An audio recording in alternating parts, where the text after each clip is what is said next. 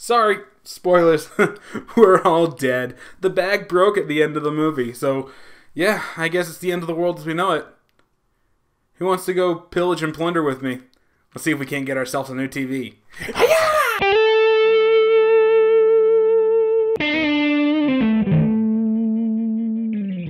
Hello and welcome back to another midnight showing. As always, I'm Kelly, and I just got out of Inferno. Oh man, what the hell happened?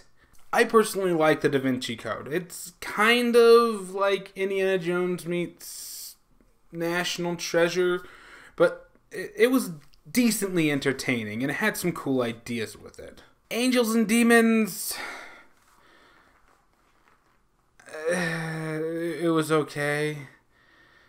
It's been a long time since I've watched it, and I've had no inclination to ever watch it again. I think that might tell you the quality of the movie based on that. Then we get to this movie, and this is where it just completely shits the bed. This is where it's... oh my god, there's like almost nothing good about this movie. It's mind-boggling. And not in the good way. This movie should have been mind-boggling because of all the twists and turns it takes. But no, it's mind-boggling because of how forced and obvious everything is. Yeah, I think that we just need to get into it. Don't worry, this next part is going to be really short. So let's start with...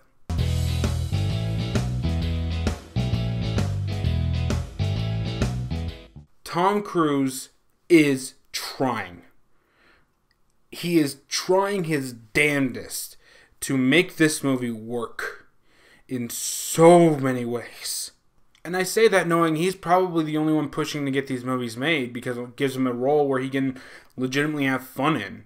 And yeah, he does put 110% into his performance.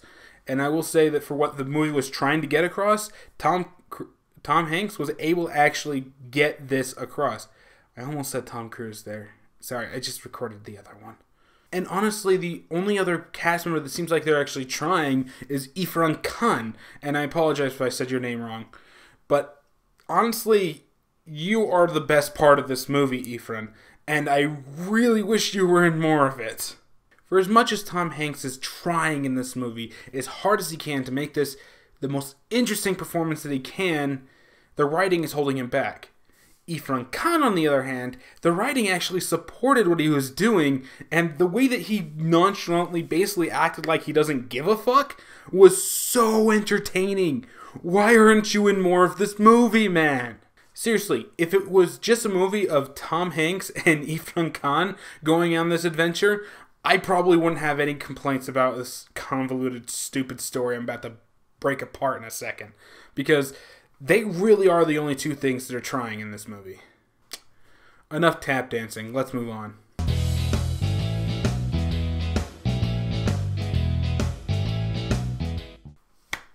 So, everyone else in this movie other than those two actors sucks. Felicity Jones was just there for a stupid twist where she turns out to be the bad guy at the end.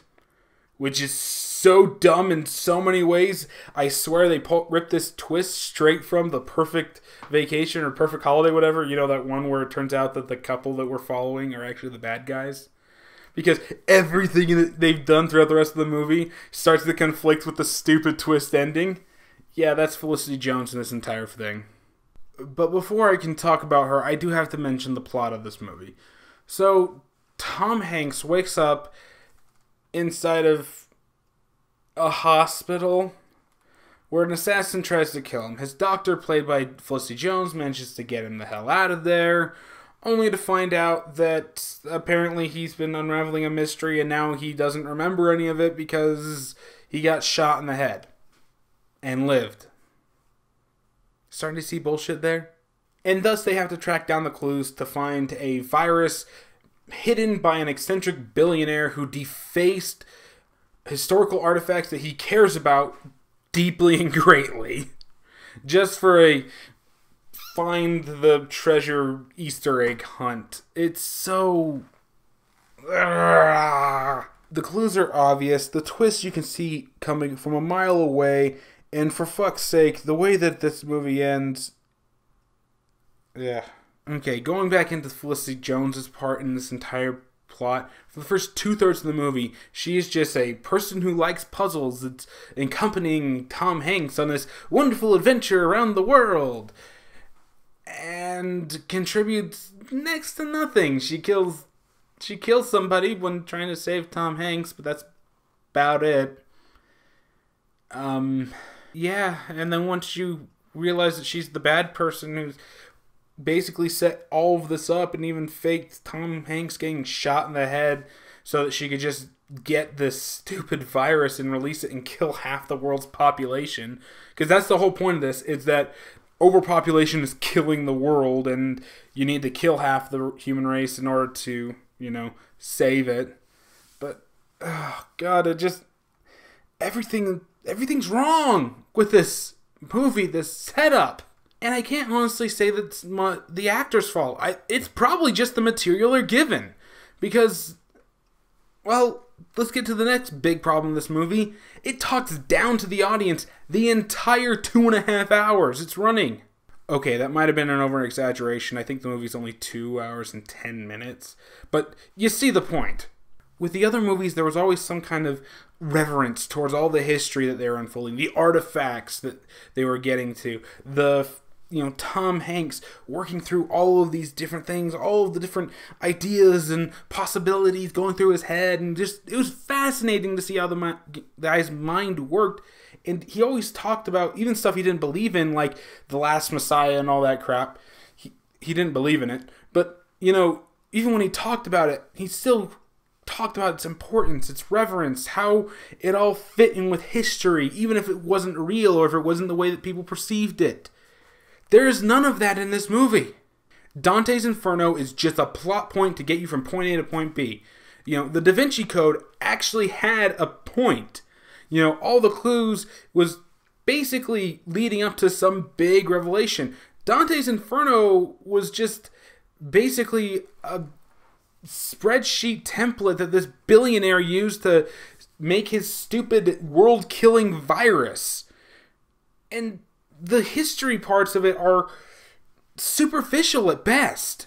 And what's worse is when they do talk about the history parts, they always have to explain things and hammer it into your fucking head because we're all idiots. Not these people on the screen, just us, the audience. We can't figure out what an anagram means. Seriously. They have to explain that this is an anagram that we're looking at, and then they have to explain what an anagram is, because we're too stupid to realize that an anagram is just mixing up the letters. I will give credit that the climax of this movie, the last 20 minutes, is kind of engaging, if only for the fact that something is actually happening of weight. But as I said before, the bag broke. Oh, well, it didn't get out of the box. Bullshit. From what I've heard in the book, they weren't sure whether or not it actually hadn't gotten out of the box. So, yeah, the world could have been screwed. And I think that would have been a much better ending, personally. But instead, we get the cutesy, smaltzy, Tom Hanks gets the girl that he could have had at any time because, heaven forbid, he finds a different school to teach at. No, seriously, he left her because he didn't want to leave Cambridge. Or was it Harvard? No, it was Cambridge. Yeah, just like Indiana Jones, I guess, right? Because you spend about as much time teaching as he does. For fuck's sake, this is stupid. Yeah, no, you probably already can guess what this is before I put the title card up, but anyway.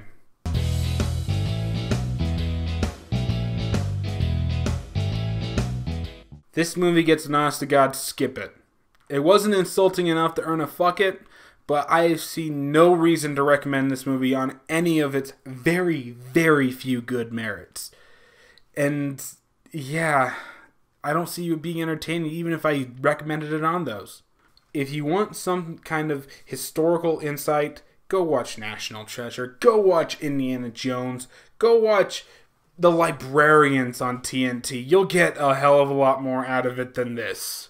Supposedly there's a fourth book. I don't know if we're actually going to get it in film format. Probably if Tom Hanks really is the guy pushing for these movies. We'll see. And that's it for me. Have you seen Inferno? God, I hope not. Tell me what you thought about it and the other What do we call this trilogy of movies? I don't care. Tell me what you thought about Da Vinci Code and Angels and Demons, all those inside of the comments below. Maybe we'll get some healthy discussion going. And as always, if you like what you see, be sure to hit the like button, the share button, and subscribe for more, which I'll have the new annotations up. They gave me access to those new ones that actually work on mobile stuff now, which, yeah, so new title card at the end. And yeah, that's it for me, so I'll see you all next time.